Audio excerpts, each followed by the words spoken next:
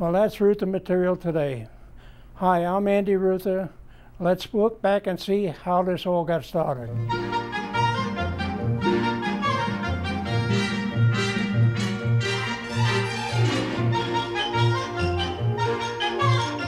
Reuther Material Company was started by Andy and Johnny Reuther sometime in the early 1900s.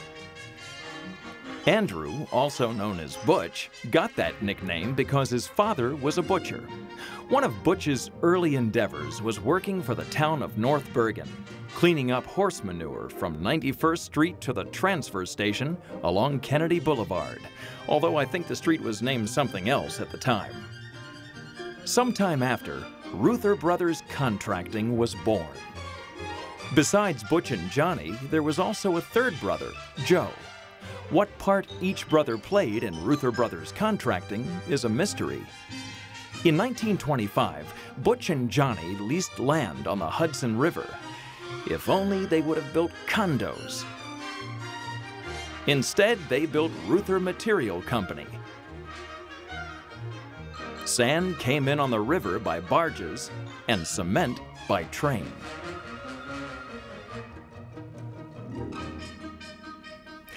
They purchased cinders from the railroad, which they stored along Jersey Avenue in Hoboken.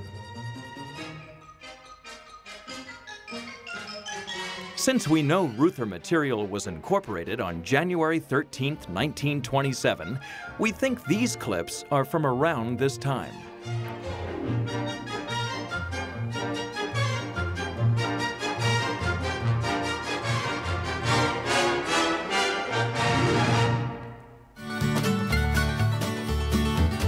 Here's Butch putting in a hard day at the office.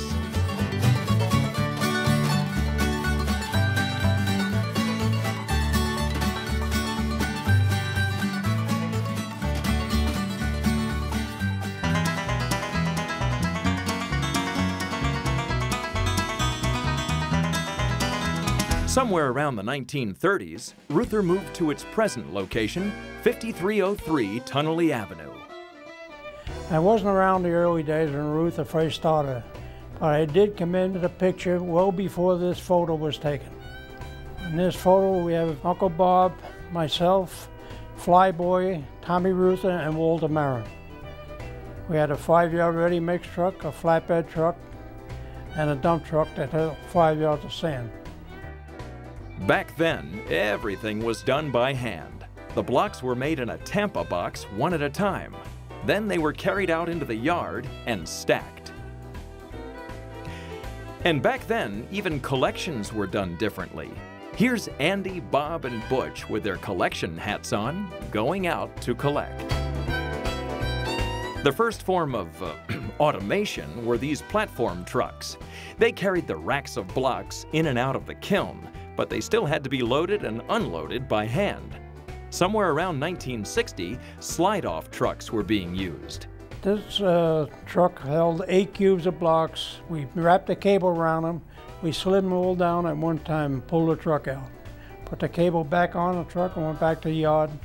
Used to make 5 loads a day with this truck. A few years later, we had a different type, a boom truck.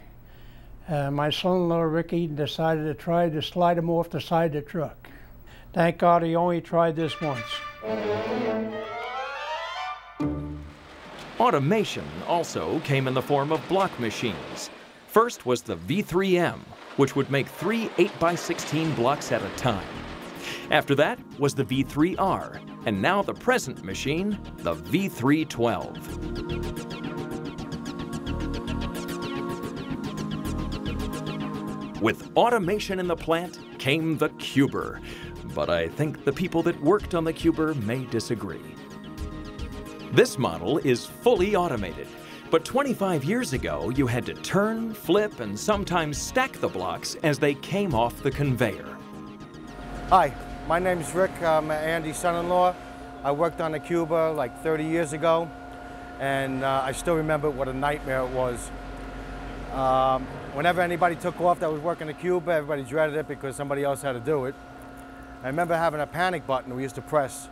The only problem with that is it was so noisy inside that nobody heard the buzzer, so the blocks would all back up. And any of you have seen Lucy on the Lucy show at the candy factory, remember her stuffing the candy and sticking in the mouth? You can't do that with cement and blocks, so it was a nightmare.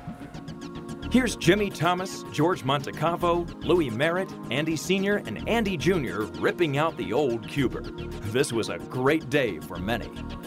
Getting rid of old equipment meant getting new, which most of the time meant knocking something down. Here's Andy Sr. knocking down the old kilns. My father always seemed the happiest when he was knocking things down. I remember when they purchased the gas station where the present office now sits. Before the ink was dry on the deed, he was in one of the front-end loaders knocking it down.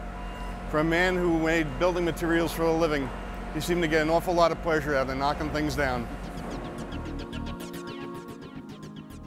Like any family business, we had our share of family members. Starting with my father, Butch, Uncle Johnny and Joey, my mother, Margaret, sister Marge, brother-in-law Bob, cousin John, Tom, Joan, and Mary, my kids, Lois, Andy, Doug, my nephew, Robert, son-in-law, Ricky, daughter-in-law, Louise, grandkids, Doug, Stephanie, and Peter, and don't forget Mike, Nick, and Andy, who combined, they probably worked 2 days.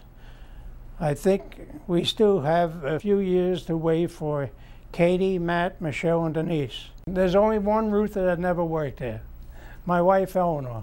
And we hope someday we can find someplace for her to fit in.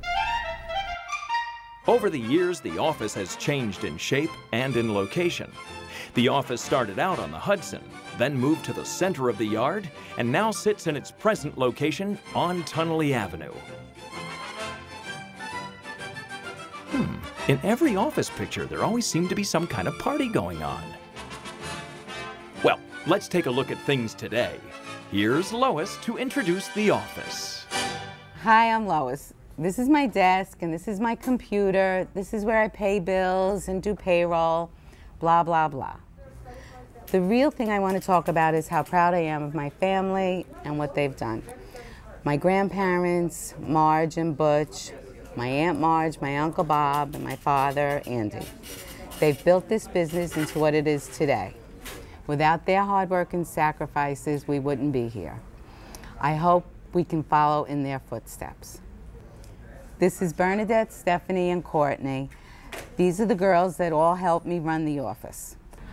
Now, this is Bill, our mainstay in the office. Hi, my name is Bill. I've been working here at Reuther for approximately 24 years. Had the great pleasure of working here with Bob Deal, as many of you know. And Bob taught me all the ropes about the business here. And the only problem Bob had was he had a little difficulty remembering people's names when you first started to work here. So he would call me his Spanish boy. Now, Reuther Material is not just about blocks. We also have a diversified line of mason materials, tools, and come on with me and I will show you. Here's our line of bricks and culture stone, and here's our display of all our tools for our mason materials. And now let me turn it over to Rob. Thanks, Bill. Let's go down by the plant and see what's happening down there this morning. This is John Thomas, the man in charge. I'll let him tell you what goes on down here. Hi, we have a computer system which weighs up our aggregates on the second floor. They dump into the mixer. Then they come down through a conveyor into the block machine where the molds sit beneath. Then they go through the elevator into the kiln area. They push in the front at about 120 degrees steam pressure, and they come out on the opposite end. Then they come through the conveyor and they go out to the automatic cuber where they're then picked up by the yardmen. Reuther has a full machine shop with a full-time mechanic where they fix anything from a flat tire to rebuilding an engine. Here's Ron doing a full brake job on Boom 106. We have 3 loading areas. Most trucks are loaded the night before for their first loads. Depending on their next load determines where they'll park for that load. The average boom does about 4 loads a day and dumps 5 loads. On a daily basis, we get deliveries of sand, cement, and brick pavers. Sometimes we have as many as 10 trucks coming in with deliveries. Through the years at Reuther Material Company, we made a lot of friends.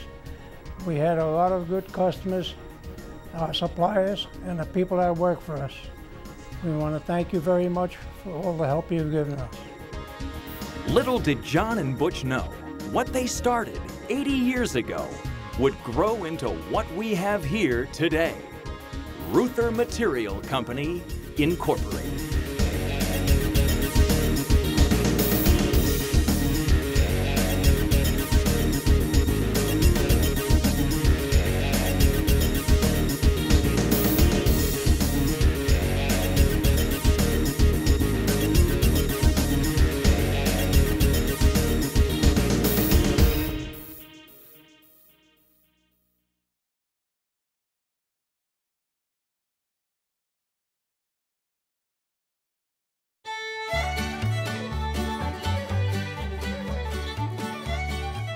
One more time, just like that. How the hell am I going to remember that? I made it up. You seem to get an awful lot of pleasure out of knocking things down. What do you think? One more time? That was good though. I don't even remember what I said. All right, we gotta start well. One more time. Thank you for all of you. Thank you very much. One more time. Come on. Come on, just one more time. Not breaking my balls. Not doing it on purpose. Down there this morning. Oh, come back, come back. You don't have to go too far, but as soon as you say it, you leave. All right, yeah, I forgot. I'm thinking my lines and I forgot. Hi, my name's Rick. Blah, blah, blah. Hi, my name's Rick. Blah, blah, blah. Hi, my name's Rick. Blah, blah, blah. And made it what it is today. Deep breath. How was that? Just come with me and I'll show you.